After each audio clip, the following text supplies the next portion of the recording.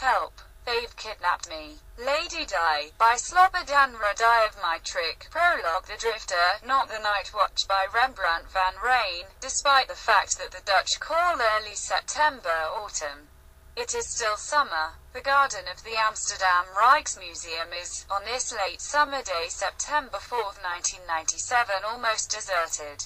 On a bench near the medieval gate sits an old English Cambridge professor together with a female colleague of about the same age. He is peeling an egg and she an orange.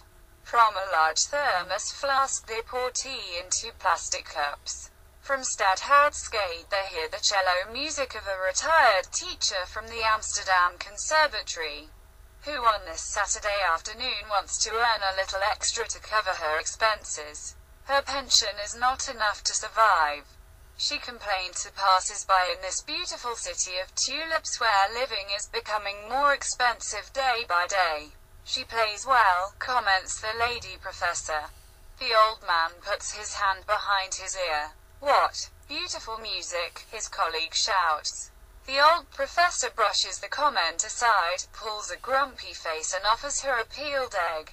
Here, thank you very much. And are you? The old man shows her another egg. I have one too, lured by the smell of food.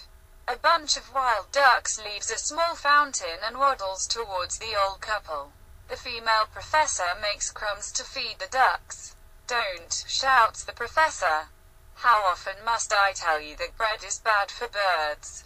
Because of the salt and yeast in the bread, adds the old lady. That's right. But you know, dear, smiles the lady. What is even worse for the birds? No, hunger. The man shrugs, takes a salt shaker from his pocket and puts some salt on his egg. Want some? No, thank you very much. My kidneys, you know. My doctor has forbidden me to eat salt. Ah, all these young unsalted intellectuals. What does it matter at our age? Salt it, woman. The lady accepts the salt shaker and salts the egg. Our young man has not arrived yet. The man pulls a silver timepiece from a waistcoat pocket and opens the lid. There are still 5 minutes to go, *A rather fat 50-year-old vagabond parks his bicycle with a trailer containing 20 loaves of bread, a dozen empty beer bottles and a pile of old newspapers next to the bench of the Cambridge professors. Can I sit next to you? No, the old man snaps. The drifter grabs a loaf of bread and hands it to the female professor. Maybe I can pay for my seat. The female professor accepts the bread. The professor takes it away from her and handing it back to the drifter points to an empty bench. Young man, please. Go and sit over there.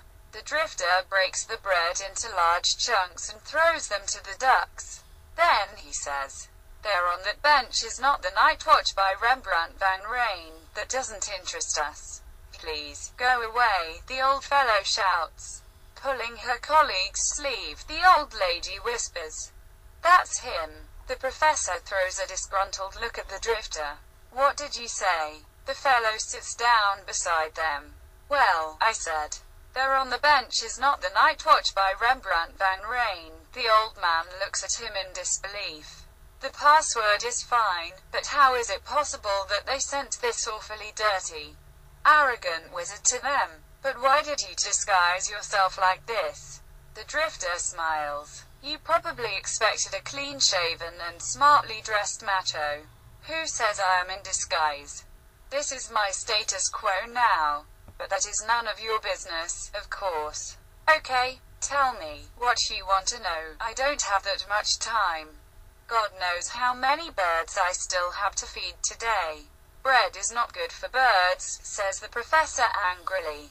The bread has too much salt and yeast in it, adds his female colleague. The drifter points to the bread in the trailer. This is holy bread without salt and yeast, he quips. It rises by itself. Oh, the Cambridge scientists remark, somewhat surprised. The drifter gets up, goes to his trailer and takes 2 round loaves and a large piece of roast beef. He puts everything in a plastic bag, walks back to sit on the bench and offers the bag to the lady professor. Here is something for your journey home. Thank you. Where did you get that from? Inquires the old man. From the most expensive shop in Amsterdam, on PC Hoofdstraat, the drifter says truthfully. I don't understand. This is for my hungry birds and the homeless in Amsterdam. The boss of the shop. His wife and young daughter are atheists.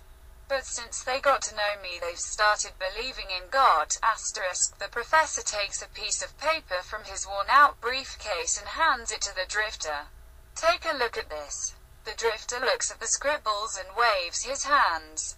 Sorry, but I can't read those scribbles in whatever language. Scribbles. Handwritten letters. The Cambridge researchers stare at each other. How is it possible, the professor says, that they've chosen an illiterate person to help you, adds the drifter. Yes, the couple say in unison, that you're going to ask those who sent you to me. But let's not waste any more time. Please read it to me. The professor adjusts his glasses and clears his throat. Is that what it says? The drifter jokes. The professor looks up. What do you mean, that? The professor threatens with his forefinger. Young man, show some politeness. The drifter continues to crack jokes. What young man? I'm 50. The professor seizes the opportunity to tease the drifter. But mentally you seem 5 to me. The drifter laughs. Well judged. Mentally 5 but physically 50. That means, my dear friend, that by biblical standards I have the right to speak. Come on please, read it. The old man adjusts his glasses again, coughs and reads, help. They've kidnapped me. Lady Di, is that all? The professor folds the paper. That's all. What is your opinion? Asks the female professor. Are these scribbles original? Of course not, shouts her male counterpart.